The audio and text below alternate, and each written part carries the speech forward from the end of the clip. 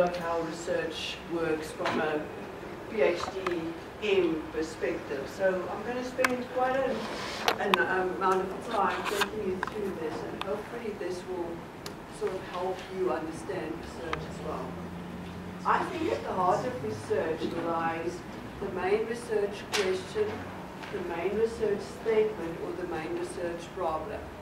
So you've got to read and read and read up to the point where your reading leads you to a potential issue, which you phrase as a question or which you phrase as a statement. That statement, as I said, is the research statement or the research hypothesis.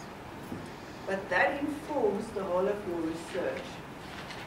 So see if you can come up with that main question or main statement or main problem, because that holds the research together. Then you start here. You say, why is this a good research project? What is significant about that?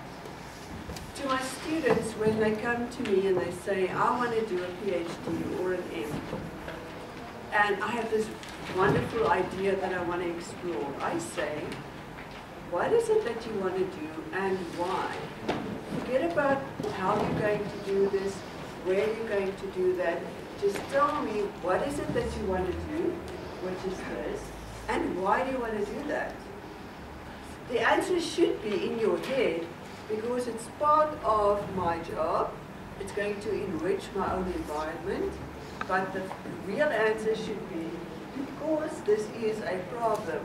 Because if I answer this, the value of this lies in